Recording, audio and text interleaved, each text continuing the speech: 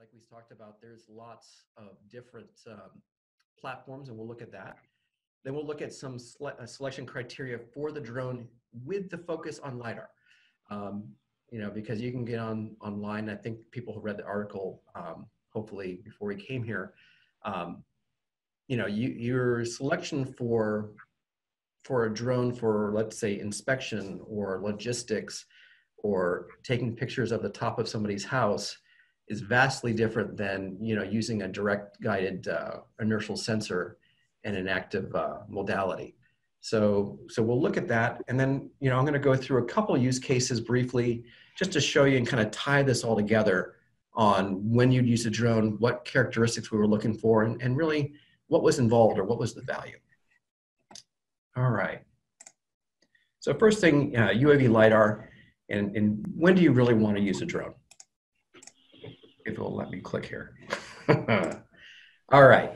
So the biggest thing, if we look at this, like I was talking about, there's lots of different platforms you could use. I mean, the earliest creation of this stuff was via satellite.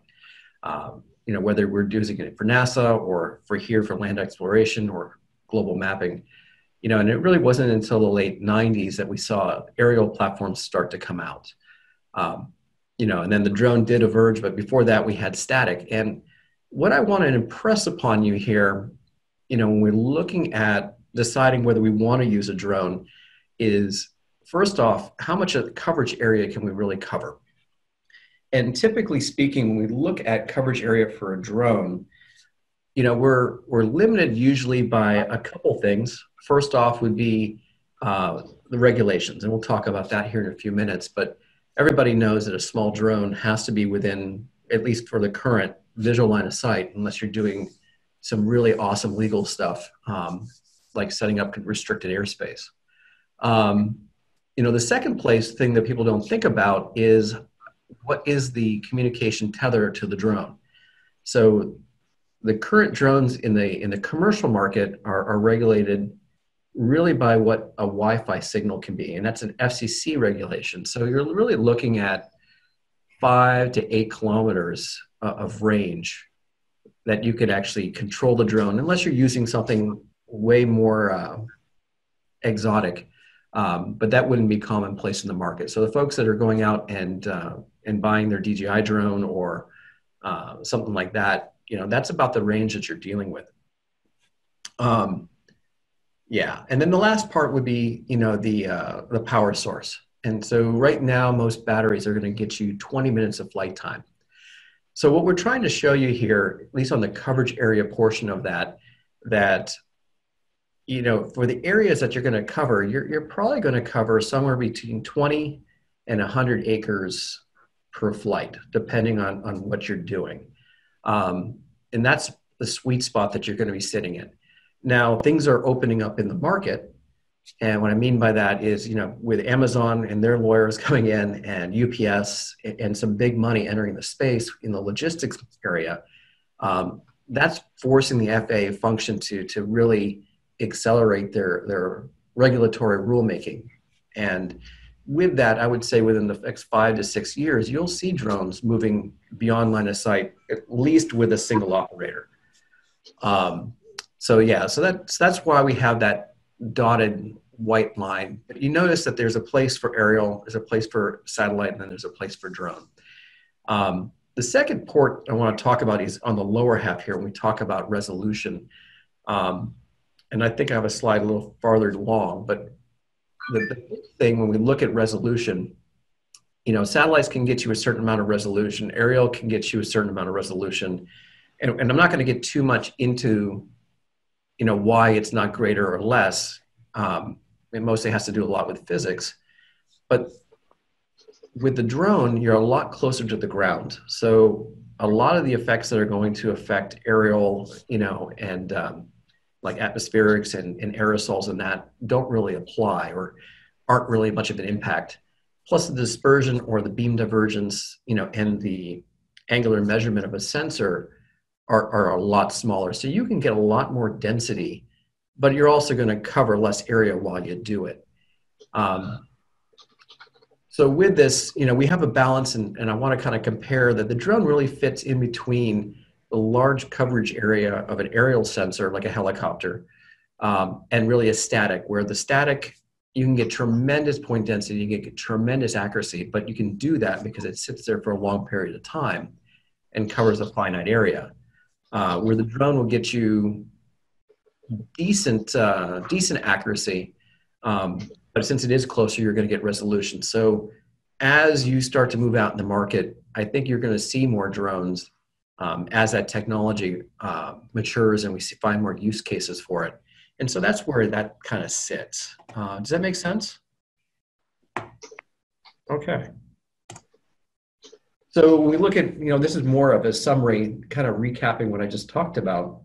But again, we have lots of different modalities here. And when you look at this, again, the lower you go, the more resolution you're going to get. But the higher you go, the more area that you can cover.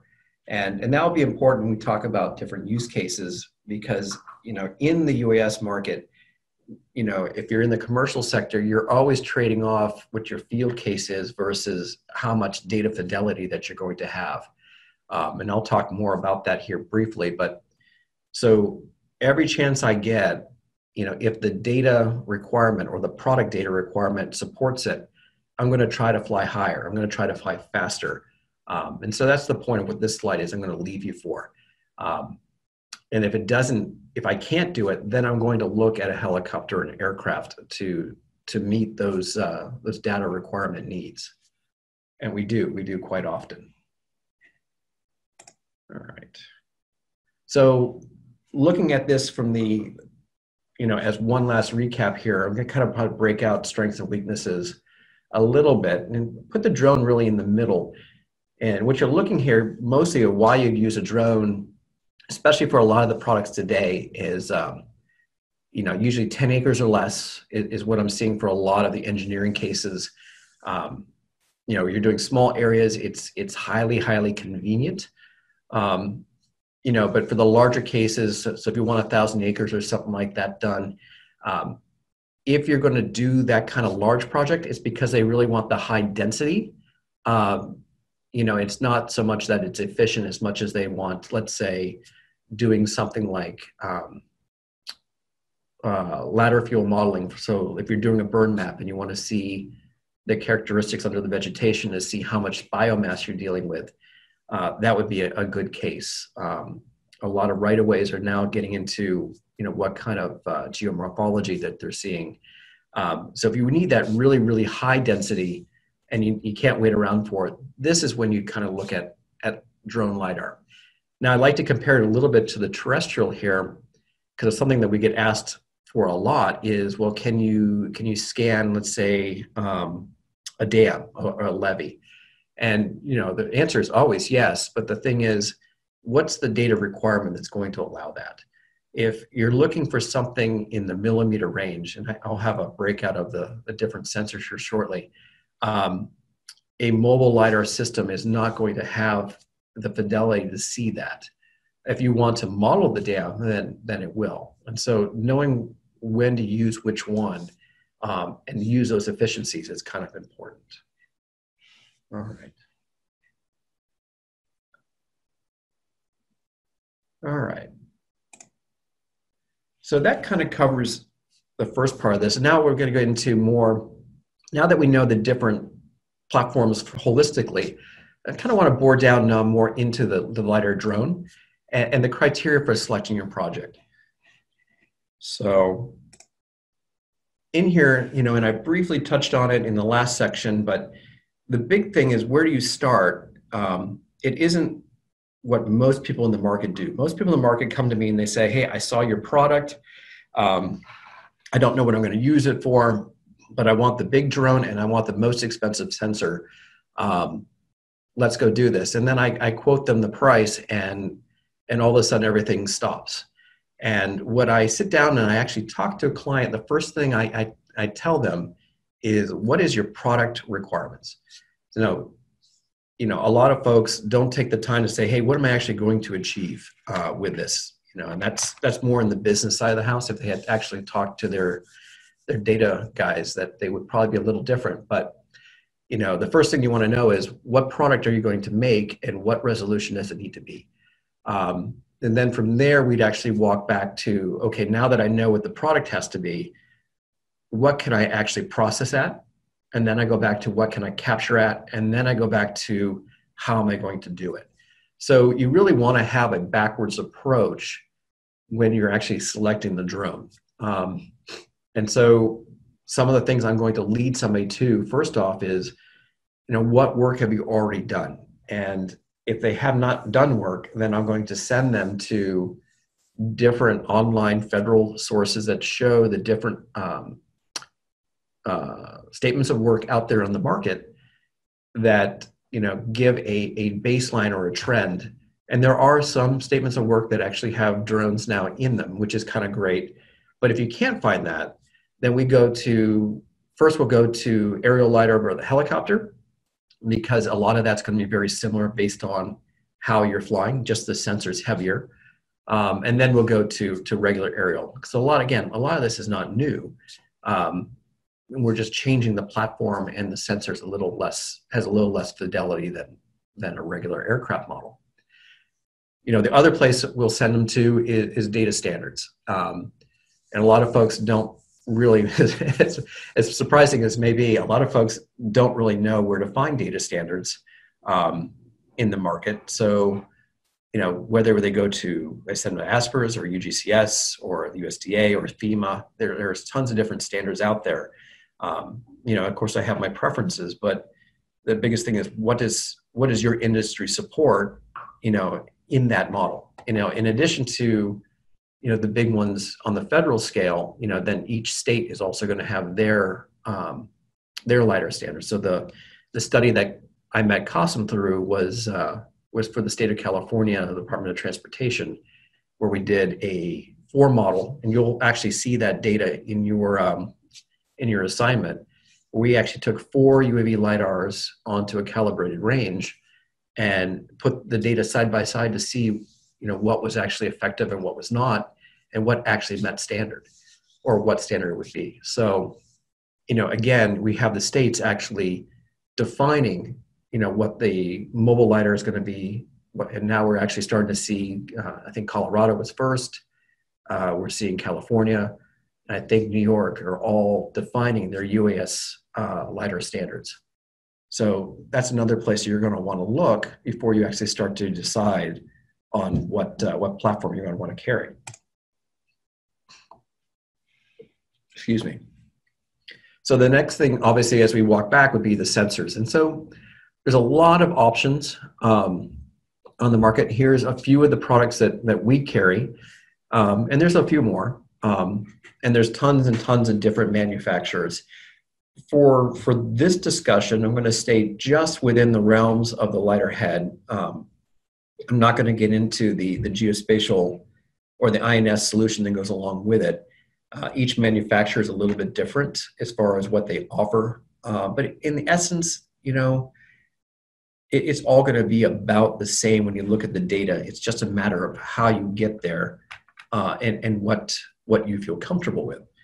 But if we look at this setup, I'm not going to really talk about the puck, or the M200 puck. It's really the same thing as the VLP-16. But what we're looking at here, still a very light, capable sensor. You're looking at, relatively speaking, about 5 to 6 centimeters of relative accuracy. So that's before we actually try to get absolute. And then you look at the ideal altitude that this is going to fly at.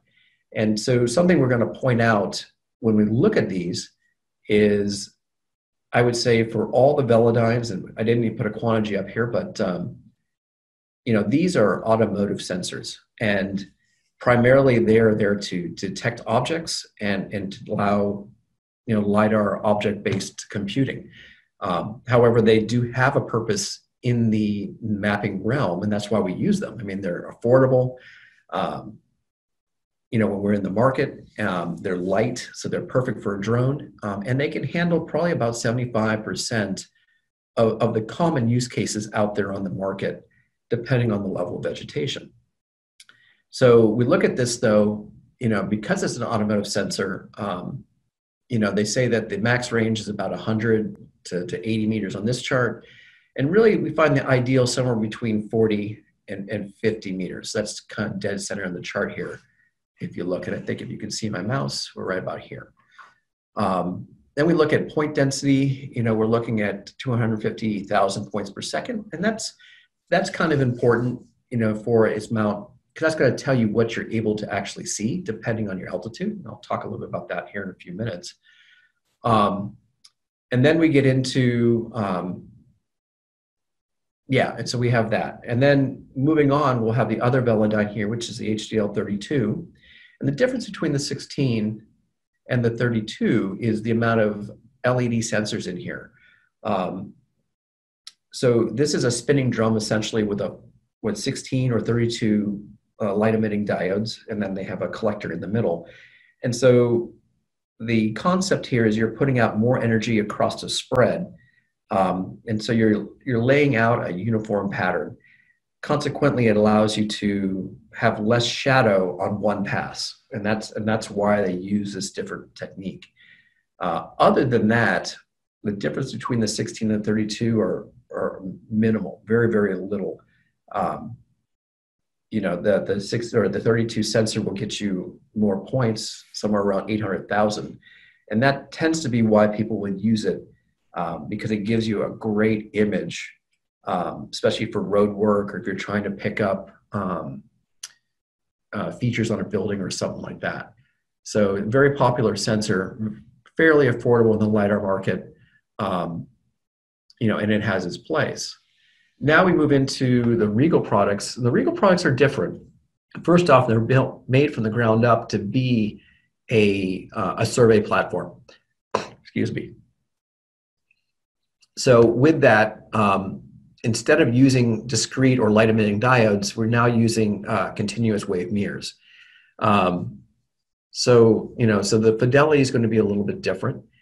It is more accurate. So you're looking at a relative accuracy of about 15 millimeters, at least for the mini bucks here. They're a little heavier, so we'll cover later that you're not going to get quite the same amount of flight time. But with that, you're going to get an accuracy of roughly about 3 to 4 centimeters, depending on how well you do your control. And then again, your point density is about 100,000. But I think the big thing that differentiates, in addition to the relative accuracy, I think the big thing that's going to differentiate the Velodyne systems and the Regal systems is the amount of returns. And what we'll cover here, which you will see when you look at the data and you start to look at it from a side perspective, the number of returns is going to help you deal with vegetation. So the more vegetation that you're going to be dealing with, the more returns that you're going to want. And so that's just a general guideline, no matter what LiDAR sensor you're using, but particularly if you're using UAV LiDAR. And then we get into the higher boxes where you can get down to 10 and 5 relative centimeters of, millimeters of accuracy. And then depending on your control, you can get below 2 centimeters, but that's what you're dealing with there. So this is kind of a quick summary. And then I promised Karen to kind of talk a little bit about pricing, because when you look at your projects or you look at the point clouds that we're going to give you, one of the things you want to evaluate, if everybody could have their way, they're going to want the top of the label Vux 1 HA, but not very many people have $270,000 to go do a project, or they may not be able to do it. They may not have enough work to actually pay for that sensor. And so that's why knowing your data is really important. Where typically, if you're dealing with like a Velodyne sensor, you're going to be somewhere between 50 and 70,000. An HDL32, you're going to be somewhere around probably 110 to 140. A mini Vux is going to be somewhere around 125 to 160. And then a Vux 1 will be about 225 to 250. And same thing with the HA, goes up to about 270. So that gives you kind of a ballpark that, these things are not cheap. So when you're selecting these for your companies, you obviously your ROI or your return on investment is going to be very important, and knowing what you can get away with a more affordable sensor is really the name of the game. And not to mention when you start to go up, the HA, you can put it on a M600, but then you have 2 years of lifetime. So if you look at that, and you spend that much on a sensor, what's going to be your return on investment for such a small lifetime? So, did his audio just go all crazy for everybody, or just for me? No, that was pretty interesting. Yep. You guys can all hear me? Yeah. Yeah, now we can, yeah. Wicked distortion there for a minute. When did I drop off? Like the last couple sentences. Yeah. Okay. So I think just to recap, what I was talking about there was the economics. And, as a really quick summary, everybody will want, the best sensor on the market. Well, if the best sensor is $270,000, and that's not including the drone or the aircraft, that may not be feasible, and you may not need that for 70% of the work you're going to do.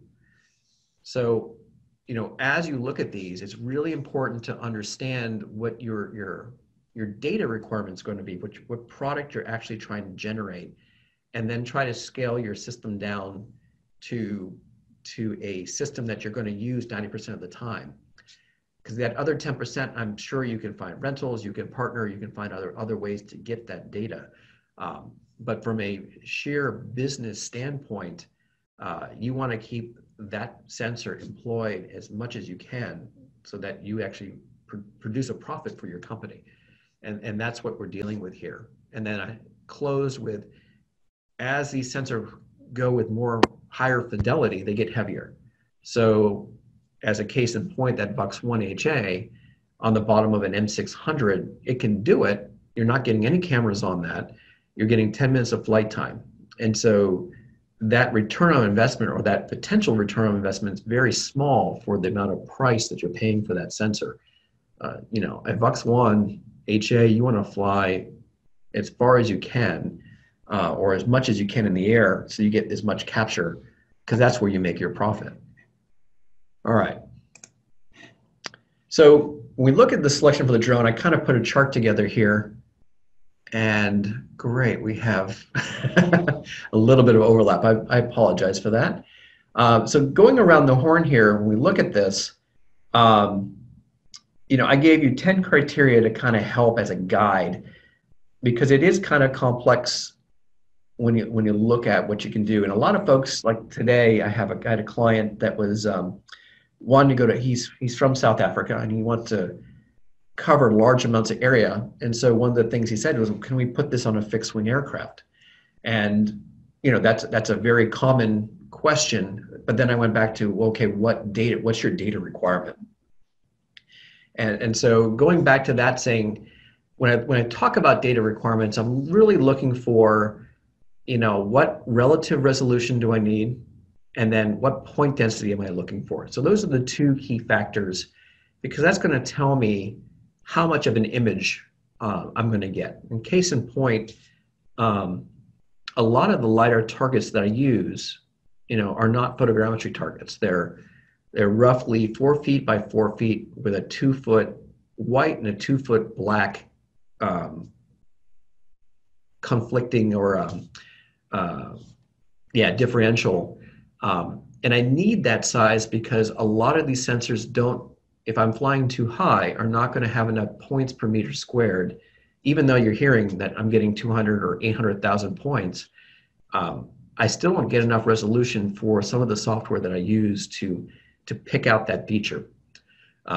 Another case in point, if I'm dealing with vegetation, I may need, depending on the albedos of the plant, the amount of leaf area aperture index, so that's the size of the leaf and how tight it's actually packed, I may need more energy so that I statistically have more probability of getting returns underneath the plant vegetation. So that's what I'm talking about for the data requirement.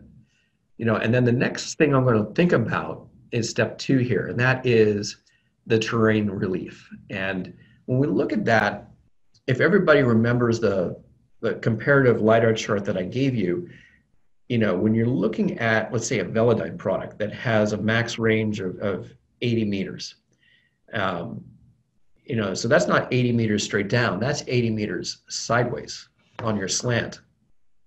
So that means that really the amount of relief I'm able to measure, really is only 30 or 40 meters. So if I have a high terrain relief that I'm dealing with here, either I'm going to have to pick a different sensor, or I'm going to have to pick software and an aircraft that's able to adjust to that terrain. And we do that. We use different types of onboard LiDAR sensors to detect the terrain so that we can follow it. And we also use software that loads off of a GeoServer. And so I have DTED information that helps me predict what that terrain is going to be so that I can maximize my flight profile so that I can capture. So I would say that in a case where I'm dealing with high relief, like say very, very mountainous, either I'm going to have to fly really high with a really powerful sensor, or I'm going to have to fly low with a very agile aircraft that can do that and do it smoothly. Where in the case of flatland, I could have I could use a fixed wing and it really wouldn't matter. So that's where the relief actually matters. Now, the next area is coverage area. And so we did talk quite a bit in the other lecture or the other section of this. So part of this would be, and this is where that fixed wing versus rotary come into play here. And I'll have a slide here in a minute to show you this. But how long can I stay in the air? And, how long can I actually stay in the air is really important, versus the point density that I'm trying to do. So obviously a fixed wing aircraft is going to stay up a lot longer, but the problem is I'm not going to get the point density that I would. And so if I have a high point density requirement from step 1, I may not be able to use an aircraft. And I'll show you that here in a few seconds. So it may be that I will want to use a helicopter or a drone helicopter because its lift to weight ratio is better. Or I may want to use a rotary copter because its agility is better, but now I have a battery. And maybe I'm looking at the battery and said, well, maybe I wanted to use a hybrid engine or gas if I'm illegal to do it in the area that I'm at. Then the next thing I briefly touched on is vegetation. So, vegetation, this is the sole reason why you use LiDAR in the first place instead of photogrammetry. So when I'm looking at vegetation, the first thing I'm looking at is the height. So is that height going to obscure or prevent me from actually using the sensor of choice? Case in being, with a Velodyne, if the trees are 180 feet, that doesn't give me a lot of margin to actually work with. We've done it, but it gets 40 at the top of the treetops. And I've lost, well, not me personally, but my clients have lost more drones to trees than anything else. The next thing is the vegetation density. The denser the vegetation, the more point density that I'm going to need to do, hence the lower and slower I'm going to have to go. So that's going to drive whether it's going to be a fixed wing, a helicopter, or a rotary. And then we briefly touched again on leaf area index, which is kind of the same thing as density, except now we're looking at how dense the plant is and how well light's going to get through. Most people look at leaf area index as something that LiDAR measures.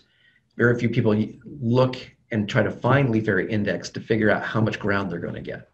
So this is kind of a reverse of what you normally see in geospatial science, but something we factor in quite heavily. Endurance, again, we came back to that, and that really is kind of a function of coverage area. But again, the longer I can stay in the air, that means the more area that I can actually cover and the more profit that I'm actually able to do. So that's why endurance is really important. So if you're doing small projects with small coverage areas, a small little drone will do it. But if you're trying to map at scale, then you need to look at something that has longer legs, whether it's fixed wing, doesn't take as much energy, or a multi-rotor that has maybe an alternative power source. And then we touched briefly on the slide before on lift capacity, and this is huge, no pun intended, but as the demand for more data increases, as like my data analysts are always driving me to get richer point clouds, higher densities, more accuracy, that drives to bigger equipment. So therefore it drives for drones that are more capable. Now, mind you, the whole market is moving to smaller platforms, but not fast enough for the demand for higher accuracy, higher fidelity data. So there'll always be a bigger demand for the high-end data than there actually is a capacity to get it. At least that's what I've been seeing in the last 5 years. And briefly, I'll touch on safety. Depending on where you're going to operate, what safety features and what redundancies are you going to have in your drone? Are you going to have additional navigation? Are you going to have parachutes? Just a slew of other things. Are you going to have obstacle avoidance lights so that you're not a risk at the end of a runway? So that's a huge consideration. And the big thing with this is, like, when we work with like some of the DOTs, they actually have ordinance or regulations on how we can actually fly, and it has to be, it has everything to do to actually satisfy a lawyer on the amount of liability that we're actually introducing. A small drone like a Phantom poses very little risk to public safety. I mean, you're talking abrasions. Some of the larger aircrafts that we have are like 30 to 40 pounds before sensor. If we were to hit somebody with that, we would actually have a fatality. So, that understanding, that what kind of safety features you're going to put on it is huge when you're selecting for the particular use case that you're going for. And the other thing for that is, as we're talking about, part of it is you don't want to crash your aircraft and you don't want to hurt people, and that's job one. The other part of that is to your company, and if you're flying around a $250,000 sensor and 2 phase 1 cameras at $100,000, that's a lot of money. So, trying to not lose your drone, or if you're going to lose your drone, not lose a sensor, is also part of that safety profile, as much as we hate to say that. Let's see here. So automation is important, mostly just because when you're dealing with this, if you're trying to fly LiDAR by hand, and this is something we cover in our course, we teach courses, that in that course, we're always showing them how, that the INS solution that you're dealing with is going to drive the accuracy of your product. And so the more that you're actually making manual inputs, the more error you're actually introducing, and the less desirable that data is going to be there for you. And then 9, we have regulation. And I think that goes without saying that, you want things that are compliant. And so part of that is, like, for instance, we talked about safety, flight over people. If you're applying for that kind of waiver, what's going on in the market today is, okay, what safety features are you having that are not going to cause a fatality? That's what the FAA cares about. Beyond line of sight, how are you going to prevent losing or putting yourself into a lost comm situation where, again, you could end up hurting people? And that's really what that comes down to, or crashing the aircraft. And then for us, when we're trying to put a VUX and 2 phase 1s onto a drone, can we stay under the weight restrictions, again, so that we don't crash into somebody and kill them? So that's that regulatory component. And the last, which is kind of obscured, and I apologize for that, is the ease of integration. A lot of the things in the US market, these are separate from the drone.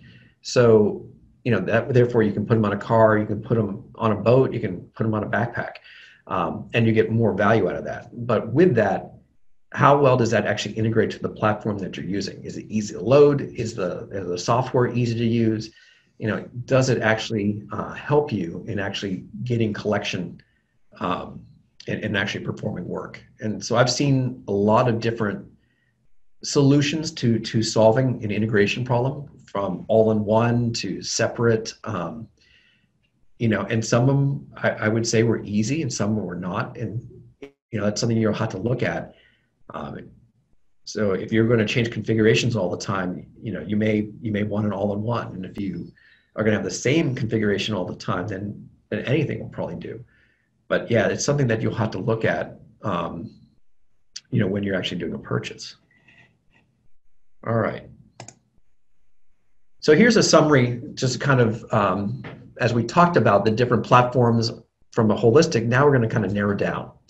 And so what we have here, you have multi-rotor helicopter, vertical takeoff, and fixed wing. And so to just kind of sum up, briefly, and you can have the slides to look at later, really we're in two basic camps right now. We have the rotary aircraft, mostly in the multi-rotor realm, and then we have the fixed wing. And again, it goes back to the data that you're trying to capture. So if you are trying to get high fidelity, really accurate point clouds, you're going to want to look at some kind of rotorcraft. If you are trying to do fixed wing, or if you want to cover large areas, then you want to do fixed wing. And the trade-off is that because of the nature of the aircraft, it can't slow down slow enough to get the same thing that you can get with a rotorcraft. So, if you only need, like, let's say a Lidar quality 1, so that's 8 points per meter, then a fixed wing aircraft is probably just fine. And that's, for the Lidar that most people are used to, that's great. But when you're starting to get into, looking at geomorphology and slides and, the use case I'll show you here in a few minutes with the gas oil, where we're seeing rock slides or watching the earth actually move and trying to predict when we're going to have to do a repair, then we're starting to have to justify, a more robust collection, which a drone would come into, or a helicopter. And then when you look at the difference between multi-rotor and helicopter, again, it really comes down to, the high lift ratio. The trade-off would be that, when you're dealing with at least the drone helicopters, and I'm a helicopter pilot, by the way, they have 6-foot steel rotor blades. They're a little intimidating, even for me. I would consider them dangerous, but they do work. And so a lot of utility companies are using those because they are able to lift the heavy payloads. Where if you have something like a small job, you can see this is on an M200. So we're able to get, 10 acres done. We've got guys that are doing beach studies. They're jumping off a boat, flying for about 10 minutes, and they're moving on to the next site. Now, I'm going to talk about here in the middle, everybody kind of looks at the VTOL as the solution. And I'd say, it's a great trade-off, but really it's a fixed-wing aircraft that takes off vertically. So you don't get the advantage of the high-fidelity point clouds if that's what you're trying to achieve. You just get to land in a very small area, because with a VTOL, it will take off, but you're not able to really slow down into a hover for any substantial part of time where that would actually be effective for you. So if you're dealing with folks that are saying, hey, we're going to do VTOL, we're trying to do this high accuracy data collection, yeah, you may want to wave a white flag, because that's actually kind of a misunderstanding of what a VTOL actually does. eVTOL would actually allow you to take off in a very small area and then cover a large area at, let's say, a quality level 1. All right. So with this, I just wanted to show you, by the way, this is VUX1 data, single pass, and I think this was done at 50 meters. So we were doing some rail line work, or my client was. But here I'm going to show you this point density chart. And what I've tried to depict here for this is HDL 32 is when you look at these charts, what you're going to see is there's a trade-off between how fast you go and how high you are. And that's going to drive what point density, or what nominal point density, or how many points are actually going to hit the ground in theory. So that's what your sensor is going to put out, or what it's actually going to see. This doesn't dictate what you're going to get back. That's a different part of physics there.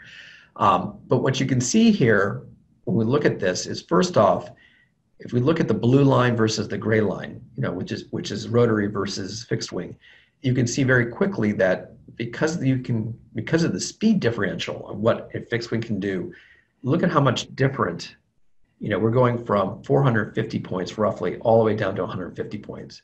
So again, and that's the amount of energy that's going to hit the ground, not the amount that's going to actually come back and be useful, measurable data. So that's a pretty significant drop. The second point that we'll bring out here is the altitude, or the height over terrain. So the lower you go, obviously the higher the point density that you're actually going to achieve is going to be, or how tight it's going to be packed. The problem here is, or I think the difference would be that I can fly slower, so therefore I'm more agile, and I can fly lower to the ground with a rotary fixed wing drone, or I'm sorry, with a rotary drone. Excuse me, it's a late night tonight. Where with a fixed wing, I'm going to probably want to leave more room. As a low-level military pilot, yeah, it was great, but it was always very nerve-wracking to do a low-level route. I never knew, if I hadn't done a really good chart study, I would have never really known, where my obstacles were, and I didn't know where my pull-out points were if I was going to pull over a ridge or something like that. The same is true of your drone. It's going to have a certain climb ratio and a certain response ratio. So that unless you're like really practicing and you're doing something unique, probably flying a fixed wing drone is not the thing to do with a high or a very expensive sensor. So therefore, you're probably going to be, somewhere around the 60 meters or the 50 meter realm. So you're going to have lower densities there. All right. So now to the good stuff. So we'll talk a little bit about sample cases here and try to tie this together here while we have a little time. And Karen, how am I doing for time? Can you guys hear me?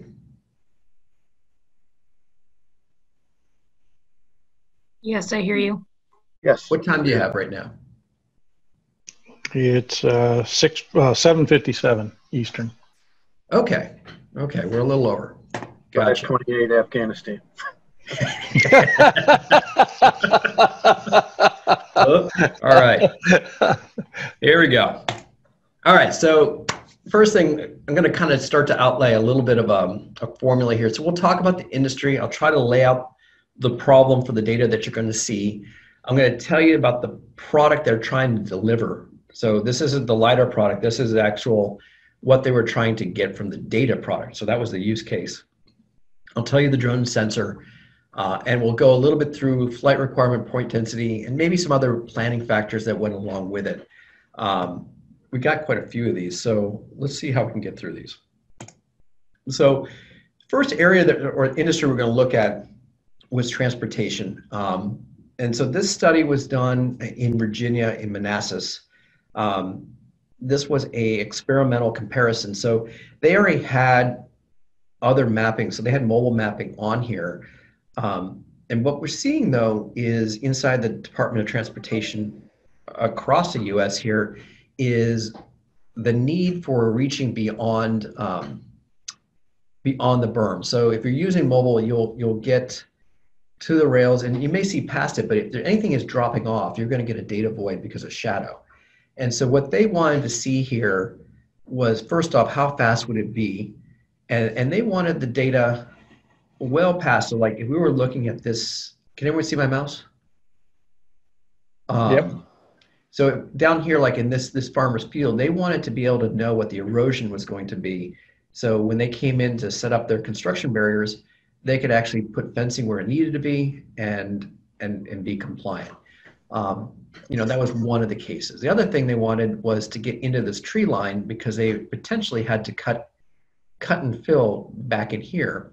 And so they really wanted a top view down, but obviously this area was less than 20 acres. So it really wasn't worth, driving or commanding a helicopter to come in and do this at $30,000 to $40,000 a day. So we brought in a Velodyne 16 and performed this. It actually took us longer to set up the control than it was to do the flight. We used only 2 control points for this one, mostly because that's what the client wanted. And we got ourselves somewhere about 5 centimeters of accuracy. which wasn't bad. It's kind of, I would have preferred to have more checkpoints, but you deal with what you have. I think the interesting thing about this was, how we did the collection. I mean, we had to, if I tell the story about this, we had this huge knoll right here. And so it was really hard to get visuals on the whole site. So we had to fly it in such a way that, we flew down it and captured this road.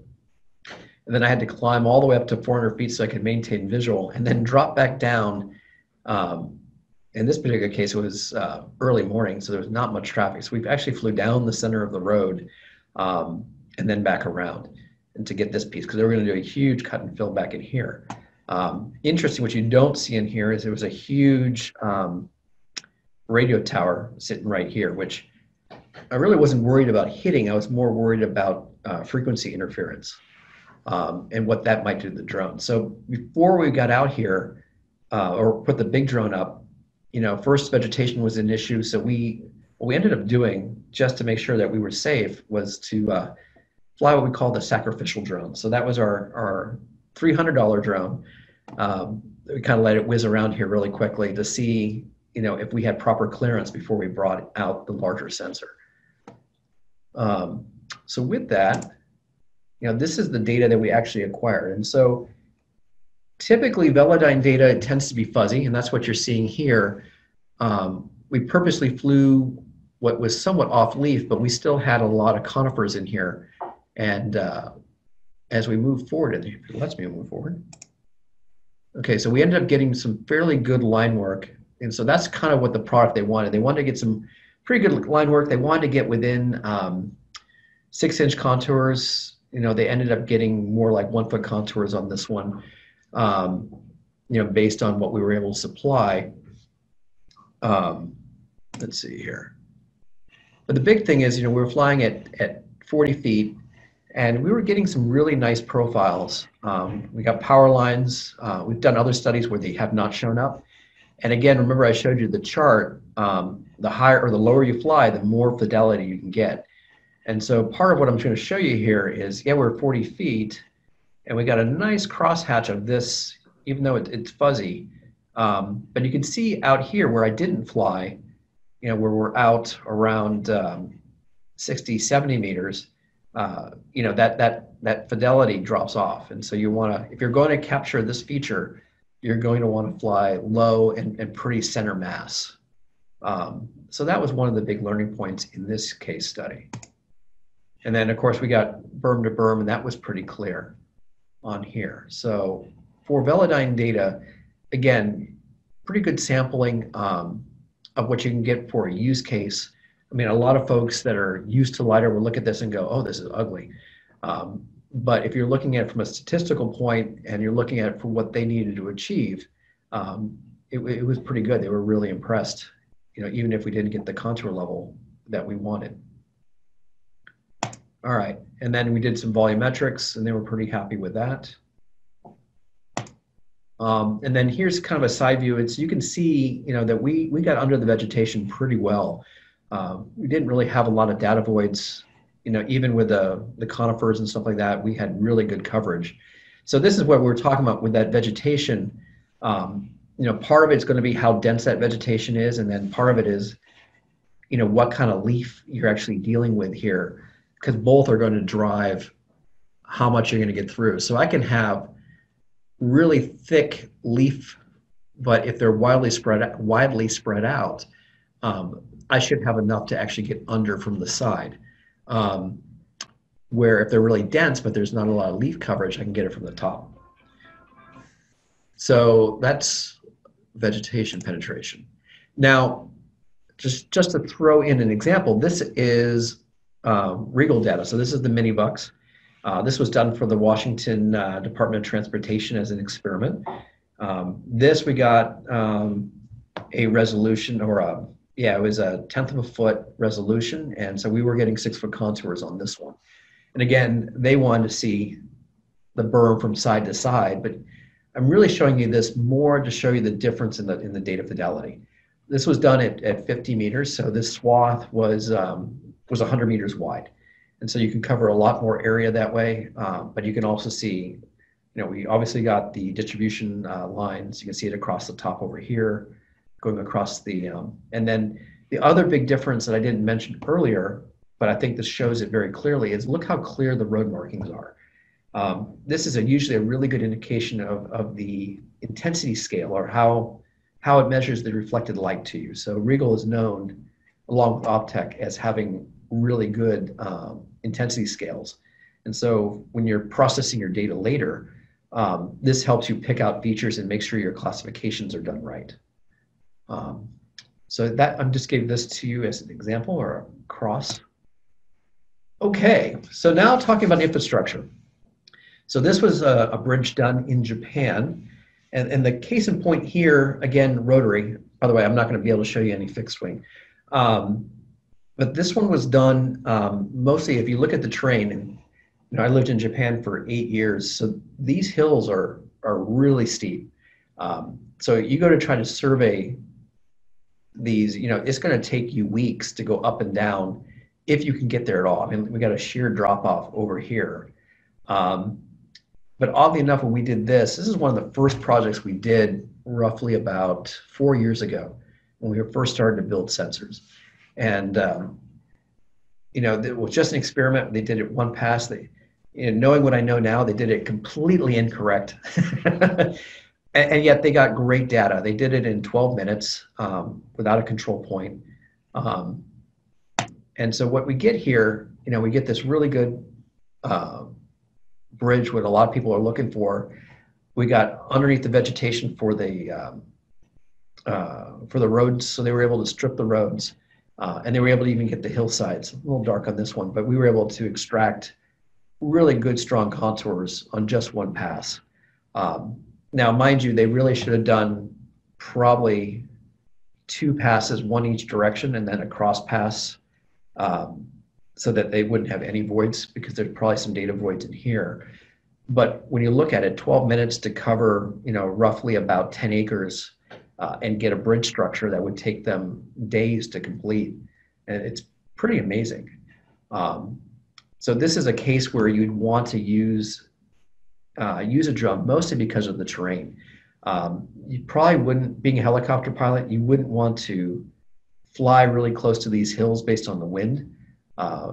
Normally, if I was doing a helicopter, I would have to have a more powerful sensor and stand off quite a bit for something like this. But here, they were flying, again, I think it was at 50 meters, maybe 40 meters, and we were able to get some really great results. All right. All right, forensics. So we're back to a VLP-16. In this particular case, we threw this on the M200. And so what they were trying to do here, this was a National Science Foundation study done in conjunction with the Kansas Bureau of Investigation, and this was also Kansas State Polytechnical for their UAS program. So, and this was done on the small UAS range in Kansas. And what we were trying to achieve here was, or what we're trying to do is see if this technology would pick up small features. So this was done where we did, somebody was talking about the GeoQ Loki system. So we used the GeoQ Loki system both day and night, and did photogrammetry. The photogrammetry we did at night, we had a huge spotlight on the bottom of the drone to illuminate the surface, take pictures, and keep moving. It didn't work well, but it was interesting. And then we had 5, what do you call it, terrestrial sensors. So we had 5 LiDAR sensors as well. So that was the Kansas Bureau of Investigation had brought their forensic teams. So they were using Leica, I think, CL20s, I think they were, for their stations. And then, then we had the Velodyne 16 data. And again, the goal was to see if we could actually, in this particular case, recreate this crime scene down here. And they had different scale bars of different size elements that we were going to see. So could we see the building? Could we see the terrain? Could we see a gun shell that was roughly about 3 centimeters long by 1 centimeter wide? And so how much features could we actually see, and what kind of resolution could we find? And then we had another crime scene down here in the vegetation. And again, we were trying to see what we could actually pick up inside that vegetation. Now, when I flew these, we flew them at 18 meters, so we were actually below this 20-meter threshold, and then 36 meters for all the data sets. And it took us roughly about, for this one acre parcel, which we found out later was actually too small for capture. We actually had to capture larger. It took us about 7 minutes to capture, where it took the forensic team roughly about 2.5 hours to capture the same thing. All right, but however, what we found here, when we look at this data, which is probably some of the best Velodyne data I've seen, what we've circled here, these are the actual registration bars that we were using on the ground, and I think we had one over here for our vertical that we're using to tie all this data in. And what we found is it was really good at capturing the large gross features, that were greater than 5 centimeters, and mostly because of the point density that we were having to deal with. So we could get the large features, but we did not get the resolution that was required for, let's say, some really precise forensics. And so hopefully next year, the year after, we'll take a full VUX, which has the precision that we're looking for. But what I'll leave you with is, if you're doing, like, say, archaeology, historic preservation, anything like that, where you're trying to find trying to find artifacts, really knowing what scale that you're going to have to deal with and what, how much change management are you going to have to look for is really important when you're trying to pick out the sensor that you're dealing with here. So, at the end of this, we looked at this and went, wow, this is beautiful data, but it did not actually generate the resolution that we needed to find some of these smaller objects that we're looking for. However, and I didn't throw it in there, and I apologize. Karen, remind me, I'll send some pictures of this data through the vegetation penetration. For a VLP16 with 2 returns, we were able to get through the vegetation really well, which was pretty impressive for that kind of sensor. So I'll make sure I send everybody a copy or some pictures of that, because it's important to see what you can do with a lower end sensor. Oh yeah, here was a horizontal bar right over here. Okay. And so now we'll get into a little bit of vegetation management. So here we actually have a full VUX.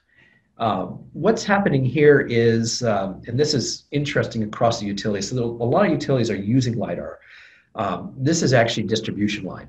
And why this is important is, if anybody's from California, or I think up in Anchorage even, you had my father-in-law lives on the Kenai, and you have those big burns that are going on right now. And so right now, everybody's really concerned about burn fuel and burn ladder. So what we're looking at here wasn't so much, the power lines, even though we did map that. We were looking to see how much of the baseline vegetation we could actually see.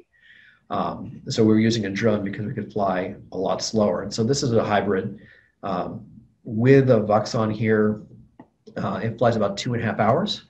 So we were more limited by how fast we could keep up with it and to keep it in sight than we were, the actual duration that we had to stay up.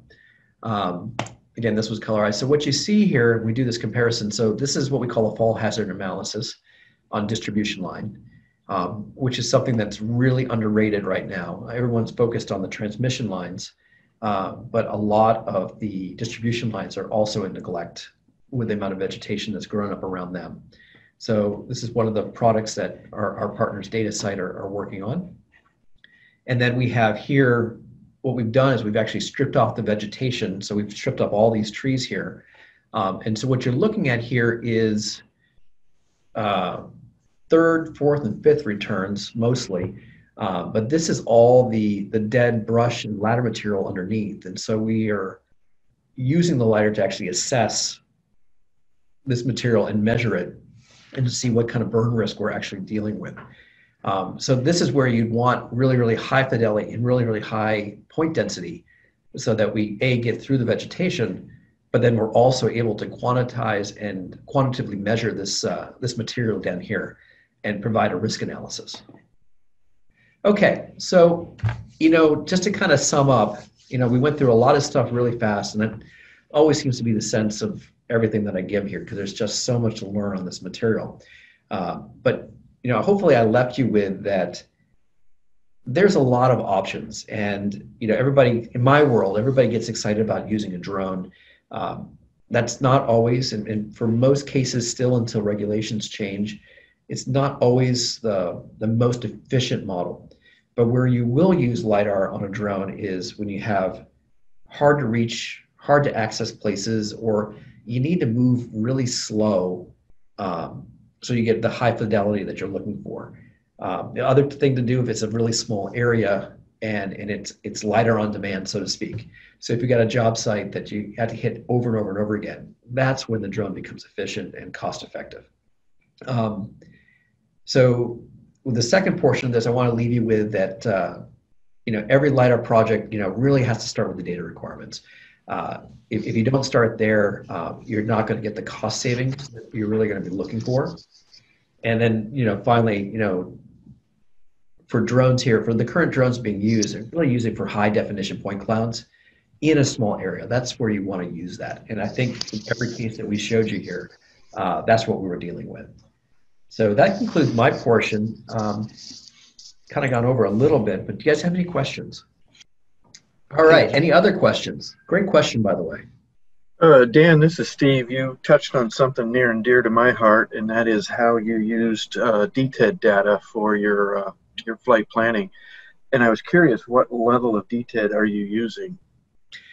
Shoot, right now, so I just got off the phone with Esri, and so we're looking at how we can use some of the stuff in their inventory, or, you know, how to collaborate to get higher resolution. But right now in the drone market, you know, all we're using is Google Earth, which is sometimes good enough and sometimes not. So the other thing that we do when the terrain is, let's say, suspect, is we'll fly photogrammetry first. We'll turn that into digital raster, elevation raster, and then we'll load that into our flight profile.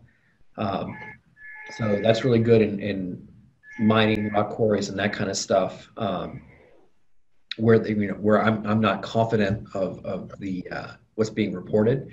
But I would say right now, 90% of what we have is Google Maps, which isn't great, but it gives me a point to leap off of, if that makes sense. It does. My path is, I'm currently using 30-meter DTED 2, but I got DTED 3 for my final project in LiDAR, and I would like to keep going to DTED 5 as a way to improve radar performance in the high relief terrain. And I've done everything except actually test it, so I would like to get to 5. Gotcha. But the radar people are working with me, so I hope we can get there someday. Just curious what you were using. Yeah, I'd rather have synthetic than LiDAR for that kind of stuff as well.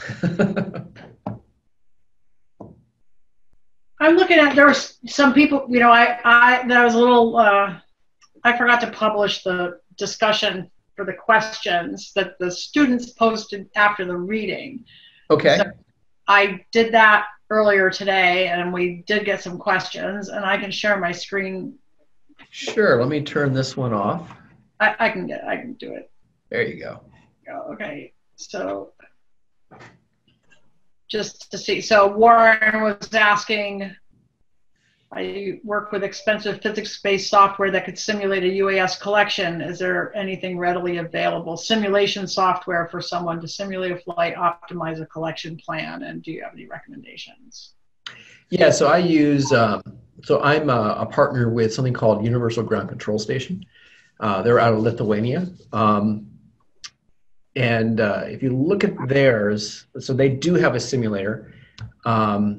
Most of the market, I would say 90% of the market is focused on photogrammetry. And so guess what? So are they. So I'm not getting visual cueing bars or any of the whiz-bang things that I would like to see. They would show me my LiDAR coverage. That I have to do solely by math. But I would say that as far as being able to plan a mission in 3 dimensions, and be able to run an emulator to show what that mission is going to look like. Yeah, I like Universal Ground Control Station.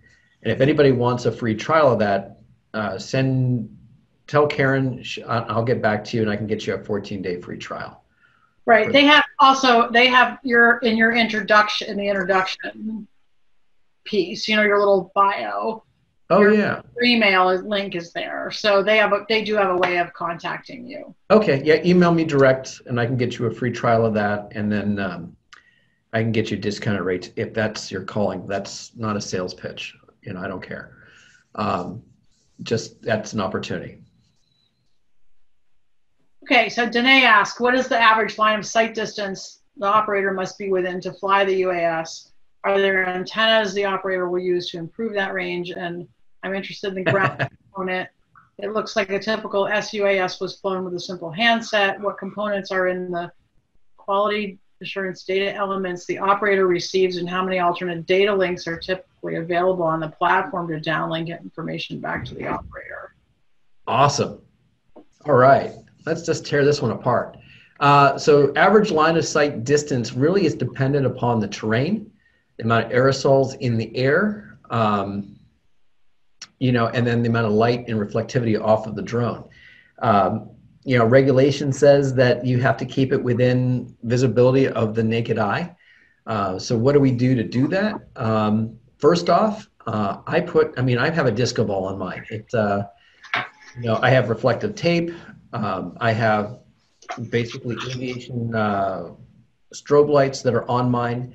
And so I may not actually be able to, let's say, distinguish that that's my drone, but I know that's my disco ball. And so I'm still within, within the legal guidelines of the FAA. So that gets me, if I have a really good day, so let's say, I would say in the evening, before I have dew, with the sun going down, my back to the sun, I can get about 2 miles on those 2 statute miles of range, you know, on that. And that's something that we've measured and tested.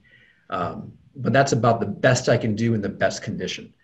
You know, and when you look at some of the beyond line of sight waivers out there that say, hey, we got 30 miles. But if you look at the small clause, they only limit you to 3 statute miles, both because of the antenna questions you have and also because they do want you to remain somewhat in line of sight at some point in the flight. Are there antennas the operators can do to improve range? Absolutely. If you are buying in the commercial market, you are very limited. If you are buying something more custom, like you came to us, you know, specifically and said, I have this range requirement, first off, we'd probably get you a ham operator license. But then there's other frequencies that we could use. We can change the shape of the antenna. So the Reaper pilot should know this when you're going from Omni to other sensors, you know, and then like, for instance, if we had Gray Eagle, you know, we actually have an antenna tracker that we can use as well. And so that way that antenna would actually follow with you. Now, the risk here with that is if you break lock with the antenna tracker. So, but with that, you know, if you had an antenna tracker and you had it elevated, you can get an incredible amount of range. And so some of the products that we sell for the Navy, you know, we're getting 50 miles range with a small UAS. So it's just a matter of power, the shape of the antenna, and how high you are. Let's see. Interested in the ground component, looking for a small UAS flown with simple handset. Yeah, if you're dealing with simple handsets, that really limits you, because now you're still within, you know, the 2.4 gigahertz, 5.8 Wi-Fi FCC regulations. So there's not much you can do there. You boost the signal, you're going to take out grandma's Wi-Fi, and they don't like that. And you may take out a few traffic lights too. Okay, let's see what Daniel says here. Small amount of experience with terrestrial. Okay, I got the Faro, great sensor. Use these to map and document historical structures of digital heritage. Okay. I'm wondering what similar results you could achieve for small airborne drones carrying LiDAR instruments, flying around the interior of the buildings. I'm wondering if you've ever heard of such an application in drone tech. Okay, and a feeling for efficiency of mapping the interior of structures. Okay, so for your question, Daniel, so first off, we did cover a little bit of that in the forensic and a little bit of the heritage or the archaeology. It depends again on the level of detail that you're going to want to have. So if you looked at, no, I'm not sharing my screen anymore. If you looked at the pyramids, I mean, you could make out they were pyramids and they were decent, but it really wasn't truly dense enough to like you would see with a terrestrial scanner. And that's what in this lecture I talked about, that if you need the really, really high density and you need the micro measurements, you're still going to be working with a terrestrial based sensor. We are looking at, this is crazy, but we are looking at putting two offset LiDAR onto a drone. So to Quantigy, I believe it is, onto a drone that can increase the density. But yeah, we're still a little bit away from there. Now with the internals, there are products out there that can fly inside of, particularly, we haven't done inside buildings, but inside of mine shafts.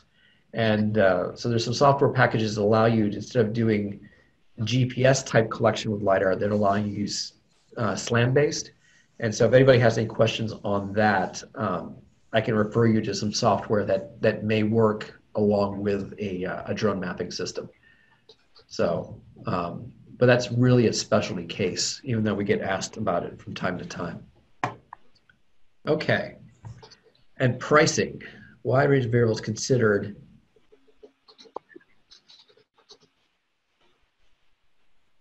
Yeah, I think the biggest thing here, Steve, when you look at the lessons learned here on pricing, is really getting resolute on the data product that you're going to be producing. Get some data samples with a vendor. For me, like I said, you want to find the products that you're going to produce 90% of the time, and that's the, and then you start to shoot for the sensor that fits that. You don't really want to overspend unless you think you got a really good sales team and a business development team that can crush it. I would rather, my thoughts and what I've learned over the last 5 years is I'd rather get a lesser sensor, get myself established, find all the use cases that I could pay that thing off in just a few months. And there's a lot of clients that out there, the engineering firms that know how to do business. They have client bases, they know where to find the contracts, and they use this sensor as augmentation to their business. They're paying stuff off in 6 months or less. It's the guys that are going in that don't have a business case, are fascinated by LiDAR, but they don't have the market experience yet. Those are the guys that struggle to pay off a sensor. Does that make sense? It does. Very good sense. We sit there for hours and chair fly how we would apply this thing to our own personal life. So good insight. Yeah, it's always a matter of who is going to pay you. And if somebody pays you, you can afford it. Yeah, that's why the military applications are a little bit more fun. Yeah, we're working with a couple teams on a few of those. It's fun stuff. Yeah, this was on the Tiger Shark program we did for NavAir. Oh, okay. Gotcha.